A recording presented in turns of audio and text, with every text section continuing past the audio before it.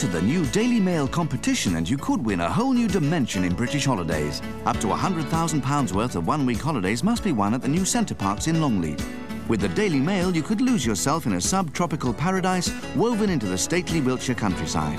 Explore the whole range of activities that Centre Parcs Longleat will offer, from relaxing beneath the palms to windsurfing, tennis and badminton.